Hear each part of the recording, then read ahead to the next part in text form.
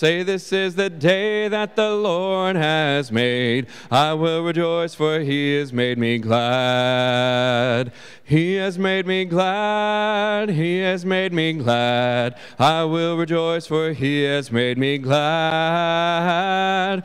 He has made me glad. He has made me glad. I will rejoice, for he has made me glad. It's great to see everybody here tonight. It's always a good thing to gather together with fellow believers and to just spend time encouraging one another and studying God's Word. And tonight, I think we get to have a special bit of encouragement. This weekend has been our LTC Leadership Training for Christ weekend, where all of our young men and a lot of the girls as well have been training for things that they can do in service to the kingdom. So tonight you're going to get to see a sampling of our young men who have been working on song leading and scripture reading and delivering speeches and devos. And then we've got several people that will be doing some signing for the deaf as well. And I think that's always a real treat to get to see what they do. It's a beautiful language, sign language, to watch. So this evening, if you don't have one already, we have these programs that are just outside the doors on the small tables in between the doors. So if you want to get one of those, you can do that now. But otherwise, I think this is going to be a good service to get to listen to and encourage and be encouraged by these young men that have been working in service to the King. So we'll begin now, and we'll have a word of prayer, and then we'll begin with scripture reading. So let's pray together. Lord, we are so thankful for your love for us, for your grace and mercy extended to us through the blood of Jesus on the cross. And we're so thankful for these young people that are dedicating themselves to you now in training to serve you and to serve you better and to develop their skills and their talents in your service, that they can use those as they grow wherever they end up in church, that they can serve the body there. Because we know that we need people that are willing to take that role, that are willing to stand up and to lead. And we ask that you would bless them, fill them with your Spirit, and just watch over them in their journey of life, that they will stay faithful and that they will be mighty servants in your kingdom, as we all hope to be as well. Again, we're so thankful for Jesus, and it's in his name that we pray. Amen.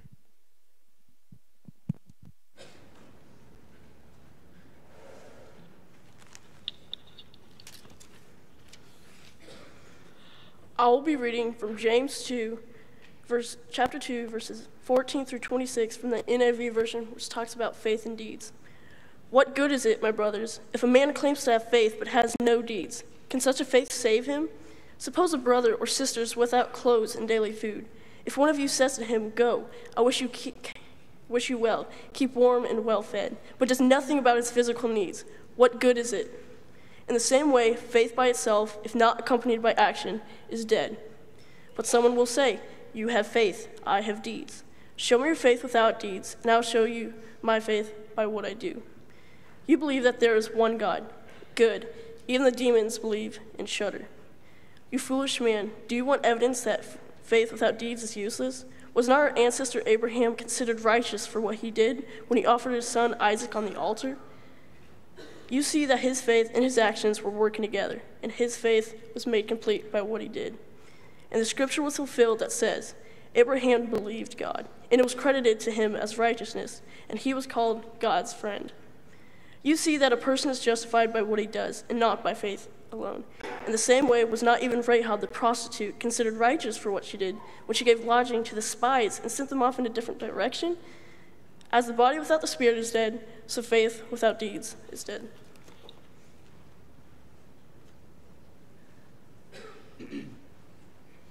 In Koine Greek, with which the Bible was written, there were 4 different words that all had different meanings about relationships. In English, we have one word for those 4 different meanings, and that word is love. Because we have one word for 4 Greek words, it can cause some confusion in our understanding of the Bible. The 2 Greek words we will discuss today are agape and phileo. Phileo love is friendship or brotherly love. Agape love is the love of God, which is perfect and conditional. John 15, 9 through 10 reads, "As the Father loved me, so I have loved you. Now remain in my love.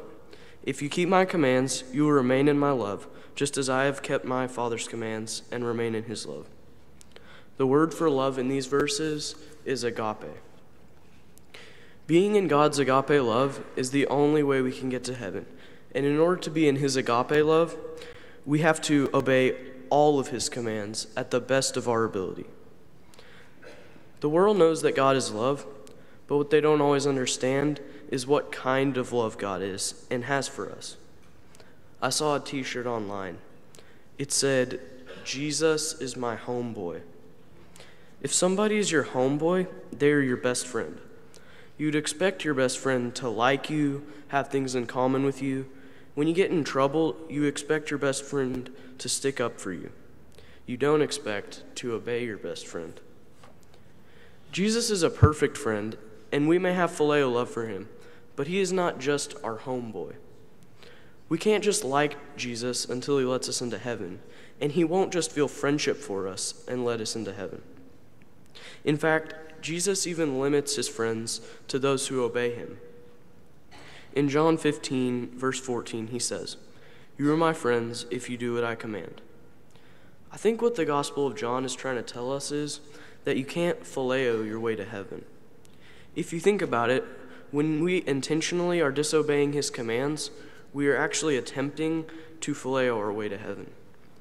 We expect to be able to disobey Jesus, but have him stick up for us on Judgment Day, even though he has told us that our disobedience moves us out of our friendship status with him.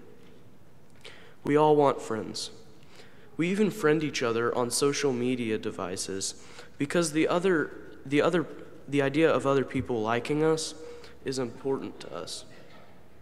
But maybe if we love each other with God's perfect and conditional love, we can build our lives on friendships that are more valuable than just surrounding ourselves with homeboys.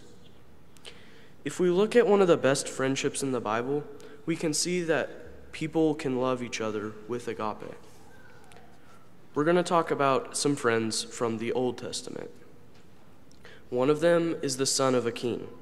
Yep, you guessed it, David and Jonathan. In 1 Samuel chapters 19 and 20, it talks about how Jonathan's father, Saul, is jealous of David and is afraid that the people will like David more than him. So the devil enters Saul, and he starts trying to kill David. Meanwhile, David and Jonathan become friends. When Jonathan notices how Saul is acting, he warns David and even helps him escape. These two remain friends somehow, despite Jonathan's psychotic father. In the Septuagint, the word for their friendship is actually agape. So this proves that we can have agape for each other. And if we can agape other humans, we can definitely have more respect for Jesus than to just call him our homeboy. Now, what can we take away from this? I'll give you 3 takeaways.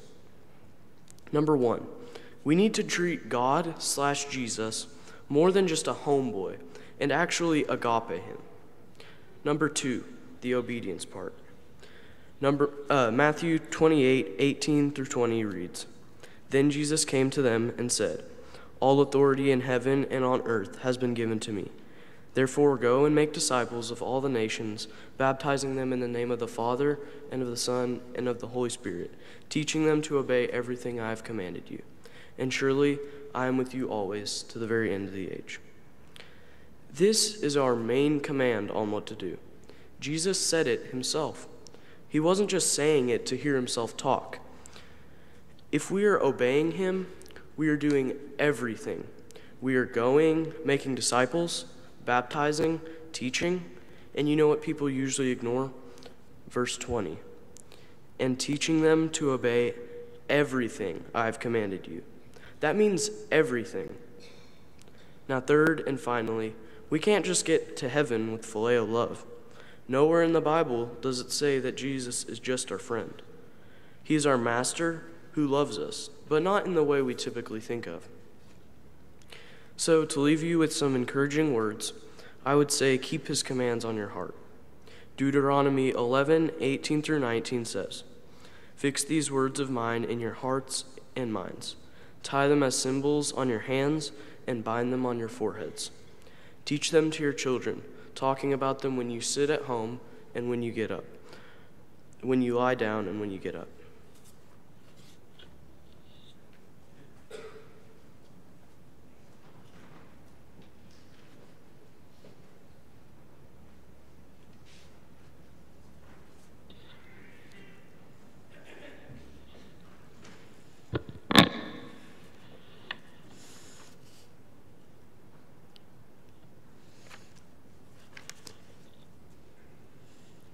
Why did my Savior come to me?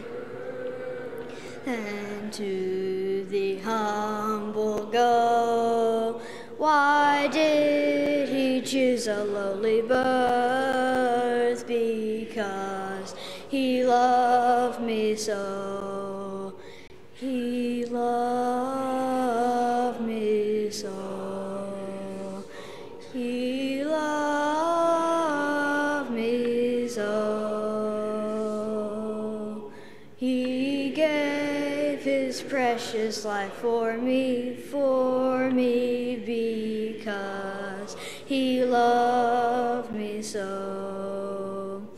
Till Jesus comes, I'll sing his praise, and then to glory go, and reign with him through endless days, because he loved me so. He loved me so. He loved me so. He gave his precious life for me, because he loved me so.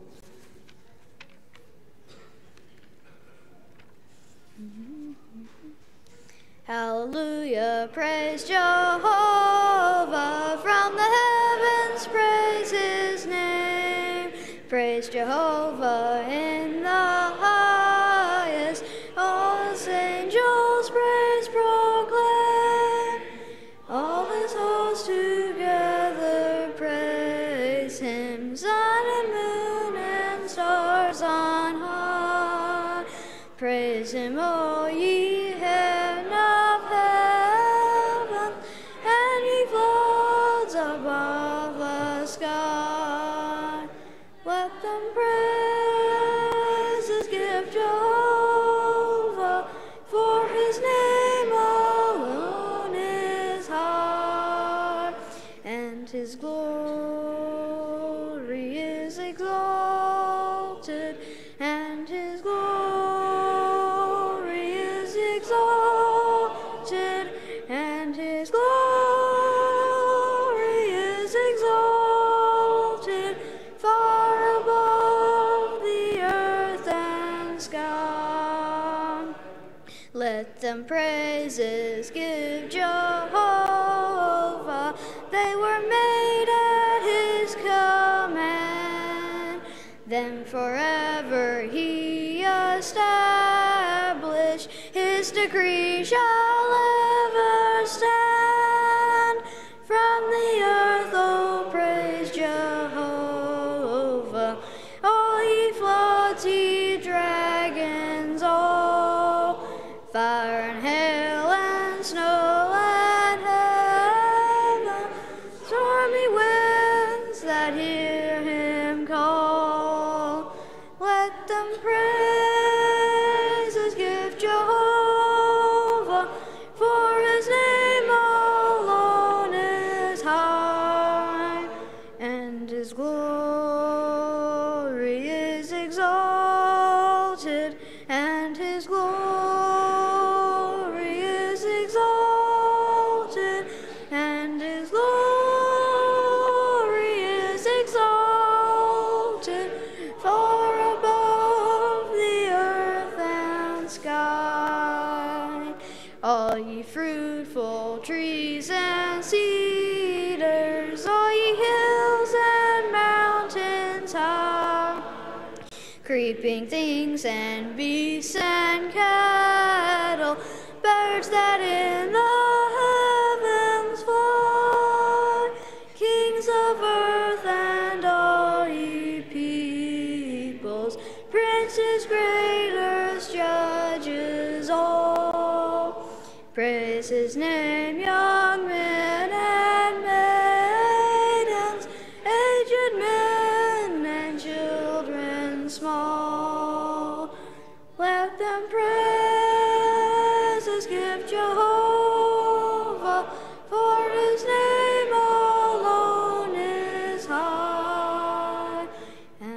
his glory is exalted, and his glory is exalted, and his glory is exalted far above the earth and sky.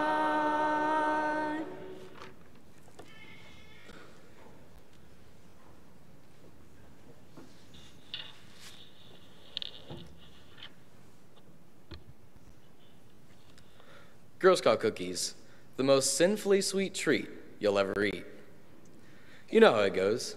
You start with just one and you suddenly find that, whoops, the whole box is gone and you just got to get another to fuel your cravings. Or at least that's how it is for me. Sin is a lot like a Girl Scout cookie. You start with just one and then one more and then one more in a continuous cycle. And just like Girl Scout cookies, sin can have some long-term consequences. While binging on Girl Scout cookies could lead to heart disease, sin can lead to much long-term consequences on your soul. And though you may think that sin only leads to suffering after death, it is also a reason that we suffer here on earth. Now, there is no greater love than that of our God. However, some people say that if God is love, then how could he allow good people to suffer? I would suggest to you that even though God is an all-powerful, loving God, he also gives us free will. That free will gives us the ability to disobey God or sin, and that disobedience to God is why we suffer here on earth. Let's take a look back at the origin of our suffering, Adam and Eve. In Genesis chapter 3, we see mankind's first sin against God. Genesis chapter 3, verses 2 through 7 reads, "The woman said to the serpent, 'We may eat fruit from the trees in the garden, but God did say, you must not eat fruit from the tree that is in the middle of the garden, and you must not touch it, or you will die.' 'You will not certainly die,' the serpent said to the woman, 'for God knows that when you eat from it, your eyes will be opened, and you will be like God, knowing good and evil.'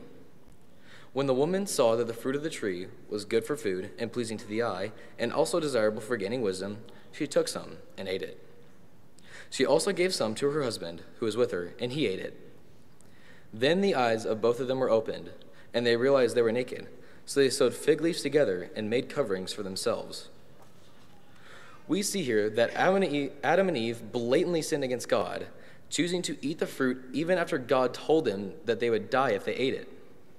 Satan told them that God had lied to them, and they chose to do what looked good at the time instead of what they knew was good for them in the long run. They decided to eat the cookie and suffer the consequences instead of remaining pure. God then disciplines Adam and Eve for their disobedience, and as a result, the rest of mankind suffers as well. Now, does it mean that God didn't love Adam and Eve because he disciplined them? No, the opposite is true. It was because of his great love for them that they had to suffer. Though cookies taste good, you will suffer in the long run. On the other hand, though vegetables and other healthy foods do not taste nearly as good, you will live a much longer and healthier life. Eating what tastes good versus what's good for you is a choice. Let's take Daniel, for example. He decided to eat vegetables in the king's palace instead of the delicious food from the king's table, and he was blessed for it. In the same way, if we make the choice to eat good spiritual food, we will be blessed in heaven. In our spiritual walk, making the right choices will make us stronger. Even though we do suffer here on earth, our suffering can make us stronger. Take Paul, for example. Paul persecuted Christians, imprisoning them right and left, and then boom, Paul was blinded. Paul suffered for 3 days as a blind man, but because he was confronted by the Lord, and because he allowed his sufferings to make him stronger, he became one of the most well-known apostles in the Bible. Paul suffered much for God.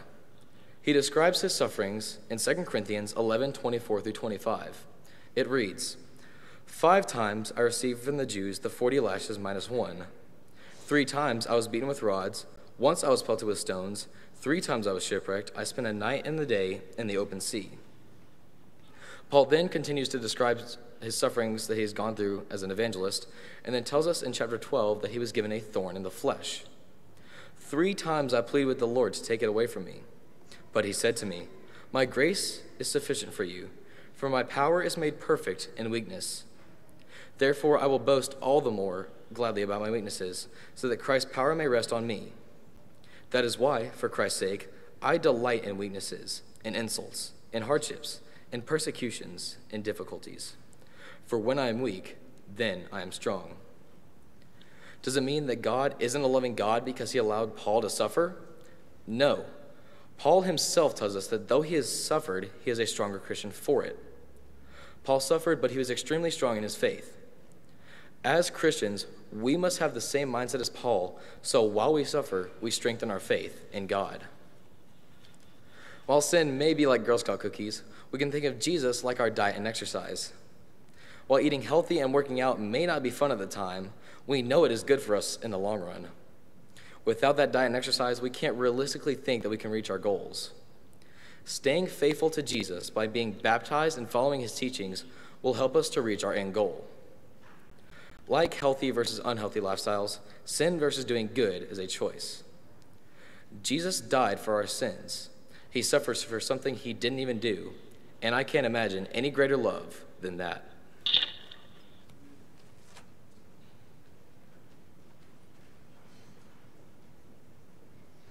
This next song tonight is a fairly new one, so if you know it, I would encourage you to sing out and praise the Lord.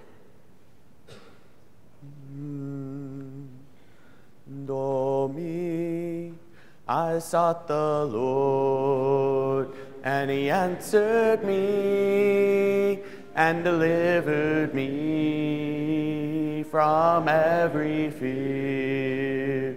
Those who look on him are radiant. They'll never be ashamed. They'll never be ashamed. This poor man cried, and the Lord heard me and saved me from my enemies. The Son of God surrounds his saints. He will deliver them. He will deliver them. Magnify the Lord with me. Come exalt his name together. Glorify the Lord with me. Come exalt his name forever. Oh, taste and see that the Lord is good. Oh, blessed is he who hides in him. Oh, fear the Lord, all of you saints. He'll give you everything. He'll give you everything. Magnify the Lord with me. Come exalt his name together. Glorify the Lord with me. Come exalt his name forever. Let us bless the Lord every day and night. Never-ending praise. May our incense rise. Let us praise the Lord. All you servants, praise the name of the Lord. Bless the Lord, praise God in his sanctuary. Praise him in his mighty heavens. Bless the Lord, O my soul. O my soul, worship his holy name. Bless the Lord, O my soul. All you your servants. Praise the name of the Lord. Magnify the Lord with me. Come exalt his name together. Glorify the Lord with me. Come exalt his name forever. Magnify the Lord with me. Come exalt his name together. Glorify the Lord with me. Come exalt his name forever.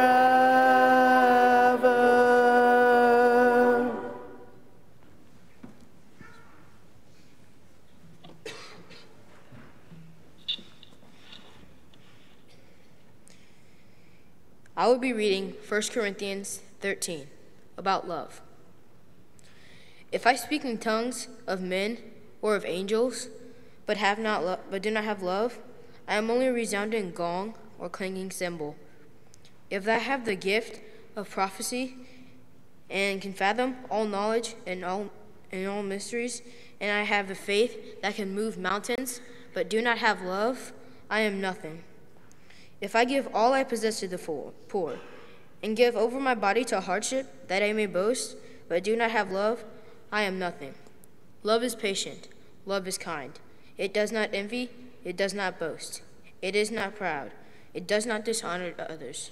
It is not easily angered. It keeps no record of wrongs.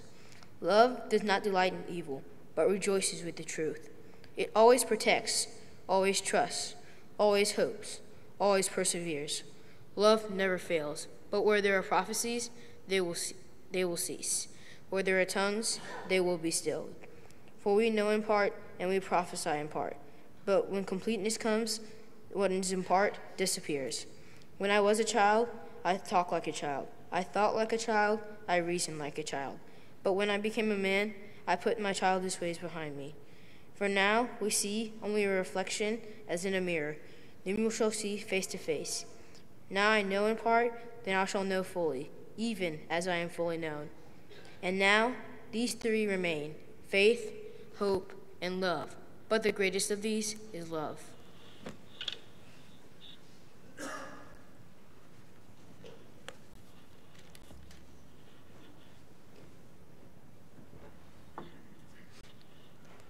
What are you willing to sacrifice to spread the gospel and live out your faith? Across the world, the answer for about 11 Christians a day is everything. That is the estimated number from Open Doors USA of Christians that are killed every day for their love and dedication to the gospel. In John 15, 12, and 13, Jesus tells his disciples, "My command is this, love one another as I have loved you. Greater love has no one than this, than to lay down one's life for one's friends." Jesus, knowing that he was about to lay down his life on the cross, told his disciples to love as he loved. Jesus laid down his life not to save us from physical death, but from spiritual death. And he commands his disciples to have that same kind of love, the kind of love that is willing to give everything to share the gospel with others. Paul exemplified this kind of love. Paul sacrificed all aspects of his life for the purpose of the gospel. Before becoming a Christian, Paul seemed to have it all. He states in Philippians 3, 4 through 6, "If someone else thinks they have reasons to put confidence in the flesh, I have more. Circumcised on the 8th day, of the people of Israel, of the tribe of Benjamin, a Hebrew of Hebrews. In regard to the law, a Pharisee. As for zeal, persecuting the church. As for righteousness based on the law, faultless." Paul was a respected Pharisee in the Jewish community, as he says in Acts 23:6 when talking to the Sanhedrin, "My brothers, I am a Pharisee, descended from Pharisees." But after persecuting followers of what he called the Way, Paul was converted when he saw the blinding light on the road to Damascus and heard Jesus speak to him. After his conversion, he gave the rest of his life to show sacrificial love and give everything he had for the cause of the gospel. Paul laid down his life even while he was still living. As he says in Galatians 2:20, I have been crucified with Christ, and I no longer live, but Christ lives in me. The life I now live in the body, I live by faith in the Son of God, who loved me and gave himself for me. Even before he died, he had given his life for the cause of the gospel. Instead of living as a wealthy, respected Jewish religious leader, Paul made a living by making tents while traveling around to different cities and proclaiming the gospel. But not only did Paul sacrifice his life of comfort and respectability, he sacrificed his health because of his love for the lost. When writing to the Corinthian church in 2 Corinthians 11:24-27, Paul describes what he has suffered for the cause of the gospel. He says, 5 times I received from the Jews the 40 lashes minus 1. 3 times I was beaten with rods. Once I was pelted with stones. 3 times I was shipwrecked. I spent a night and day in the open sea. I've been constantly on the move. I've been in danger from rivers, in danger from bandits, in danger from my fellow Jews, in danger from Gentiles, in danger in the city, in danger in the country, in danger at sea, and in danger from false believers. I have labored and toiled and have often gone without sleep. I have known hunger and thirst and have often gone without food. I have been cold and naked. We see here how much Paul was willing to go through to spread the message. Paul's love for the gospel and preaching it to the people that needed it most came before his own well-being. Nothing could stop him from giving everything he had to save souls.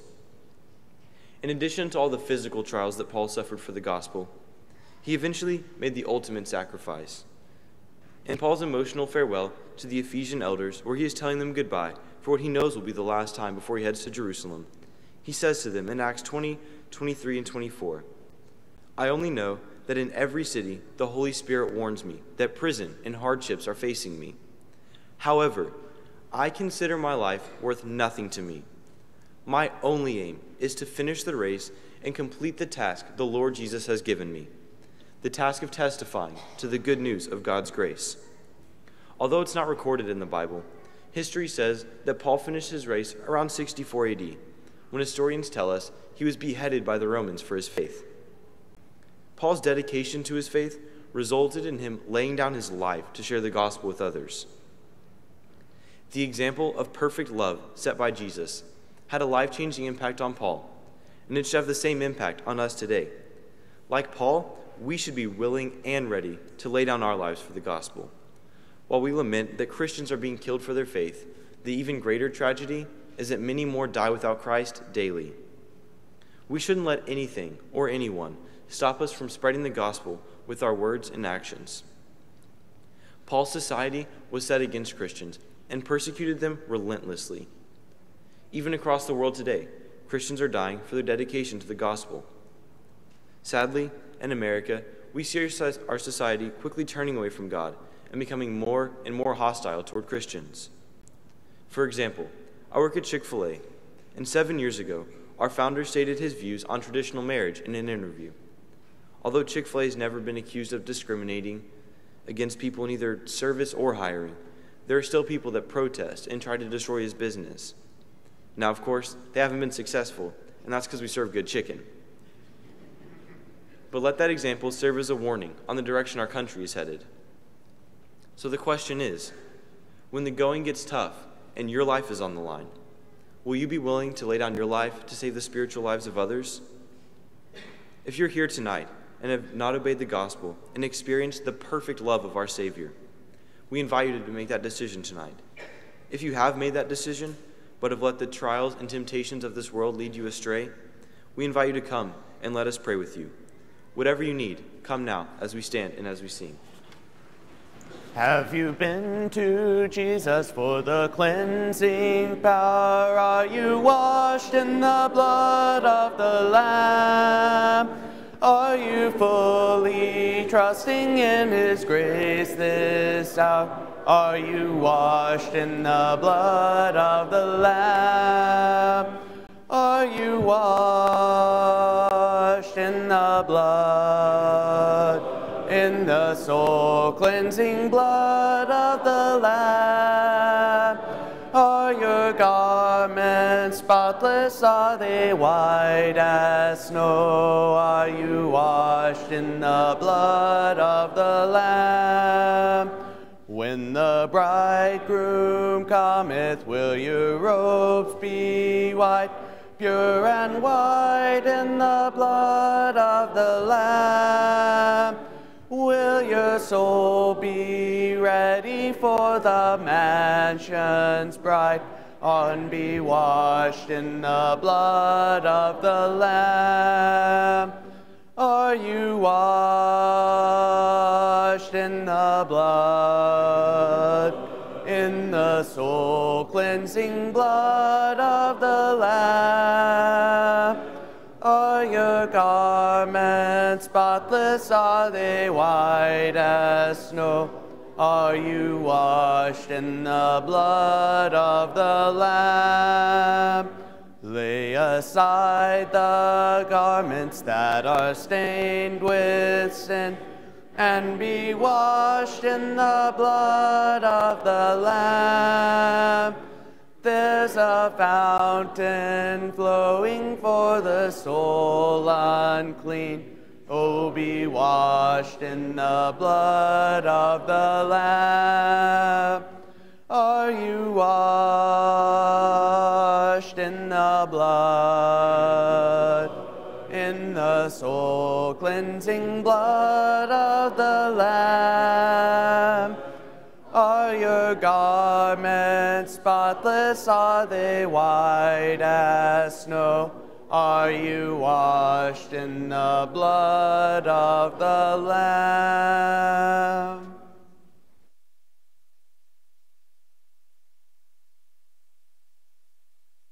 Got a few announcements here tonight.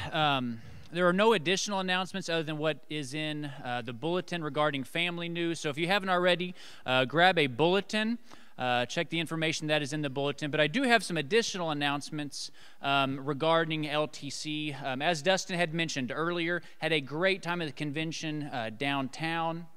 Lots of students participated, and of those, a good portion of them are back here tonight.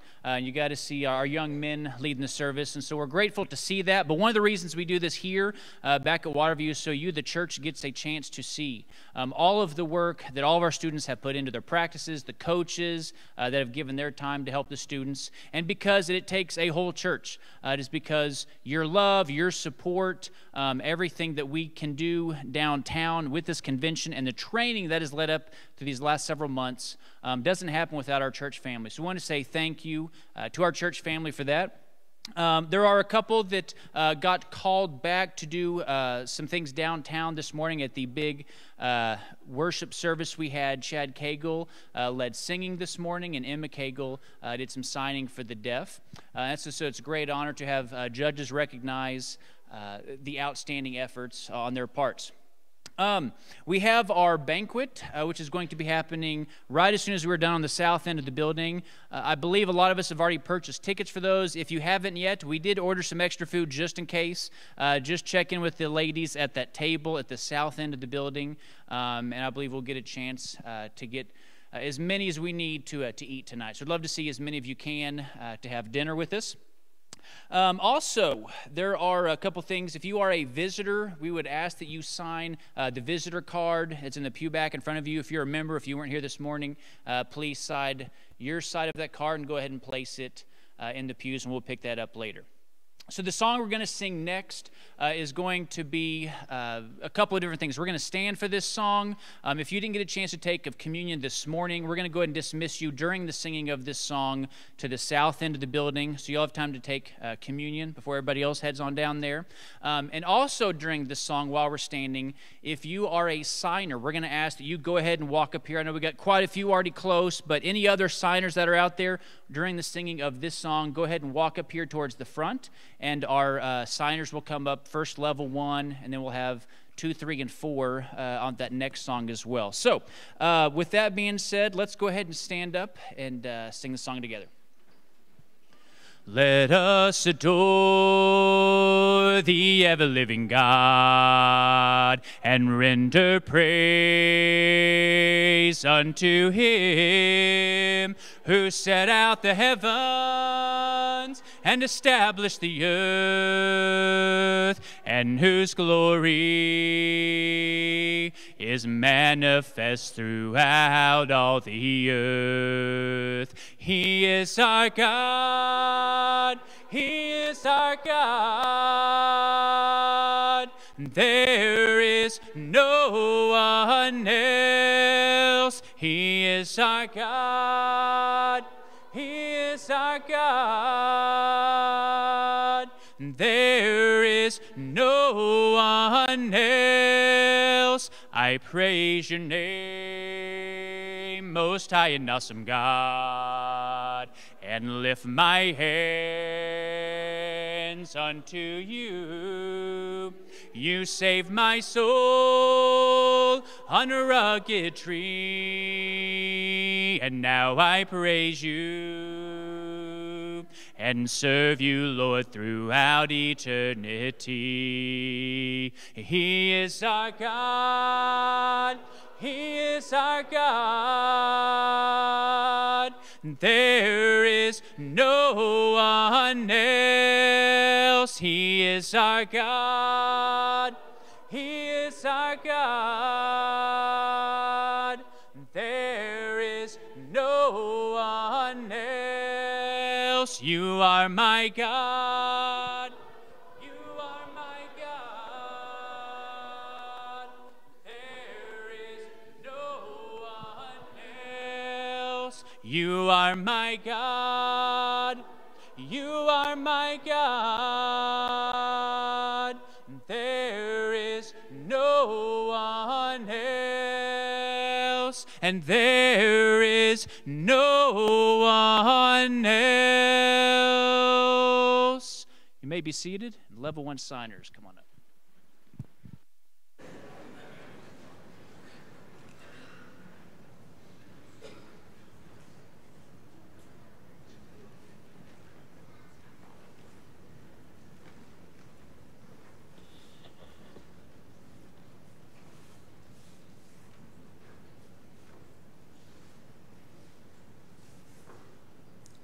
We'll be singing 359, I Love the Lord. 359.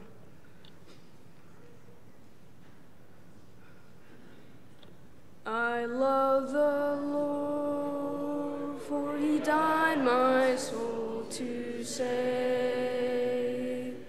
On Calvary, his dear life he freely gave. From realms above, Jesus freely came to die, that I might live someday with him on high. I love the Lord, he has been so good to me. He gave his life from sin to set me free. No greater love than his could ever be. I love the Lord because he first loved me.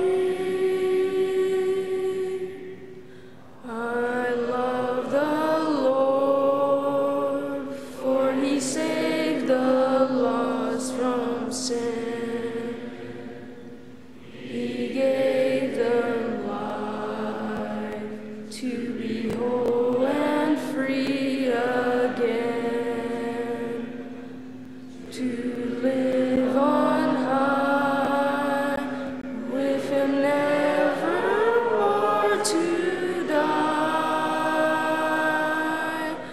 Oh, praise his name, we'll see him by and by. I love the Lord, he has been so good to me. He gave his life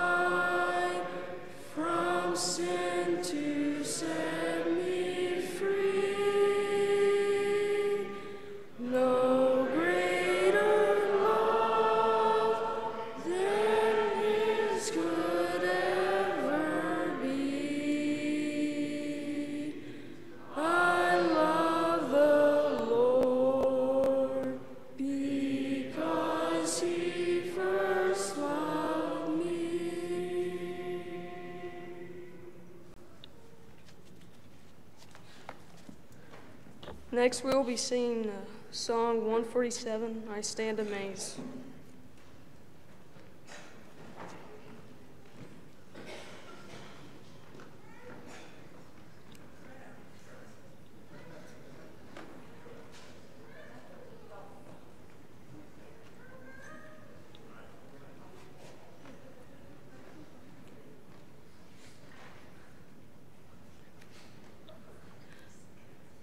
I stand amazed in the presence of Jesus the Nazarene,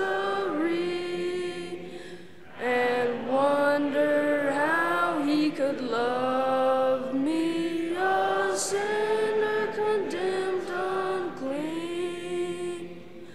How marvelous, how wonderful, and my song shall ever be. How marvelous, how wonderful is my Savior's love for me. He took my sins and my sorrows, he made them his very own. He bore the burden to Calvary and suffered and died alone. How marvelous, how wonderful, and my song shall ever be. How wonderful is my Savior's love for me.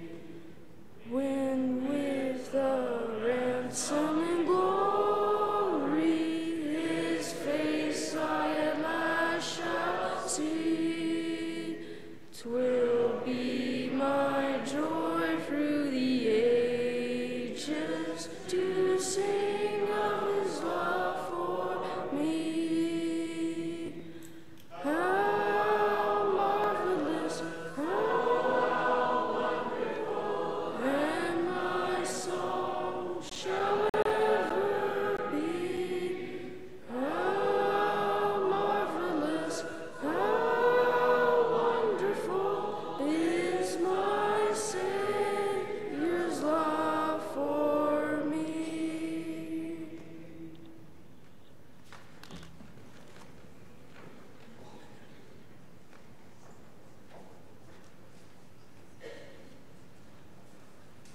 Before we have a closing prayer, I've got to express a little bit with you. I went down to the LTC this weekend, and if you weren't able to go down there and watch our young people, you missed out. They've worked really hard, and we're, on behalf of everyone here, we want to say we are so very proud of each and every one of you for working so hard.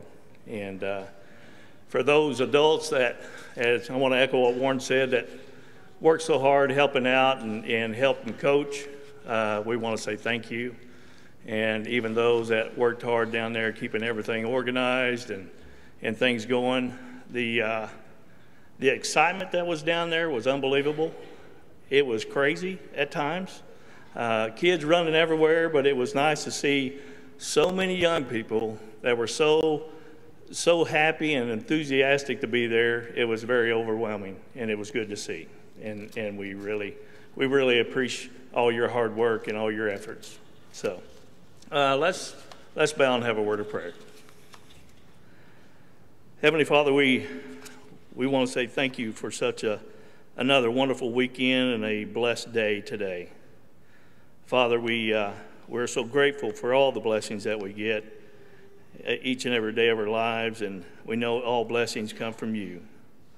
And Father, we pray that our young people will continue to strive to hone their skills in your efforts, that they will continue to do the things that will glorify you as they get older and participate in different events and just live life in general. Father, we're so grateful for them and for all their hard work. And Father, we ask that as we close, that you be with us and be with us as we share a time of fellowship and we eat.